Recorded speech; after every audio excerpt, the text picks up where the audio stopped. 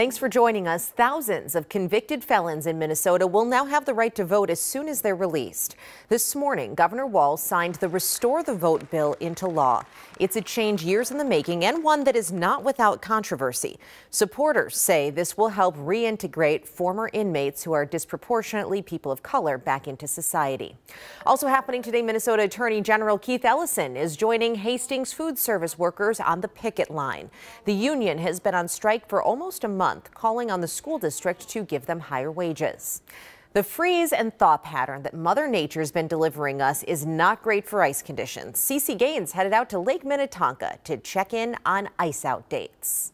Hey there, Cece Gaines out on Lake Minnetonka. I know a lot of anglers are working to move their fish houses off of lakes this weekend, and I'm sure that makes a lot of you wonder, when can I get my boat out here? Well, we're here with Jay Soul from Al and Alma's. Thanks for being here. Absolutely. Just with a look at how thick the ice is right now and when an ice out could happen. So, I mean, it looks pretty thick, but I mean, what are the measurements? It does look thick, but it's not about how thick it is always, it's about how good it is. Right. And so one of the differences that we're seeing this year is just a lack of solid clear ice. You know, normally we'd see almost twice this much when we cut the cube out for spring. So we're seeing about 14 inches of solid clear ice, where normally we'd see like 20 inches. All right, so ice out could happen soon. What's your prediction for ice out? I'm going with April 7th, which might be a little late, but depending on how the weather goes, we've got a lot of snow that we've got to melt first and get to that dark color so the ice can start to melt, but we'll see. Yeah, well, thanks for doing this. Thanks for being here. It's a waiting game.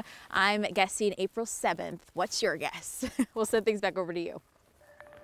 All right, April 7th. Sounds pretty good, Ben. But you're saying that we want a nice slow thaw. Yeah, right? We really do. We don't need any, big 70 or 80 degree days this early in the season, because then we have to start talking about drought concerns and wildfire concerns. This gradual melt that we're going to experience over the next week or so is going to be perfect. And on the topic of ice out dates, we have a list of select lakes on the left. The earliest ice out date is the number on the left. The middle number is the average ice out date, and the number on the right is the latest we've ever seen. So Lake Minnetonka, average is April the 13th, so those guys were saying earlier than average, and it makes sense with not a lot of good, solid, clear ice out there, or close to half as much as we typically see this time of year. So I would expect a lot of these lakes to see an earlier than average ice out date. In the meantime, temperatures are warmer than the freezing, so again, this is what we're going to see a lot of over the next week or so, is temperatures cooler than freezing initially in the morning, and then warming up into the mid to upper 30s later in the afternoon.